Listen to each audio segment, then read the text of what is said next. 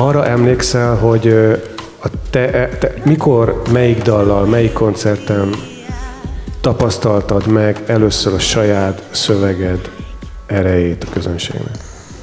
Megvan még? Ez Hát persze, hogy megvan, de nagyon rég volt, és talán ma már nem is keltene olyan nagy feltűnést. Tulajdonképpen az első 4 számból, amit aztán kalandos körülmények között felvehettünk a rádióba,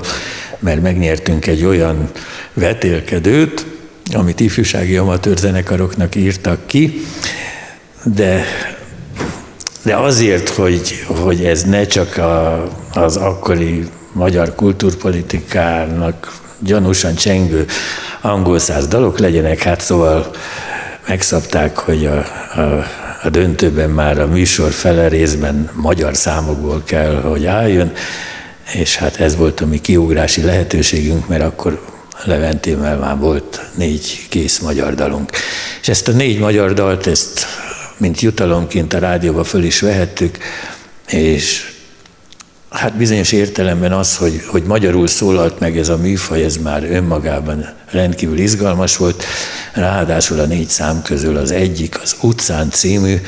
az, és hát ez kicsit ilyen ironikus félmosollyal mondom, az egy kicsit az akkori időkben, hogy úgy mondjam, alternatívnak számított,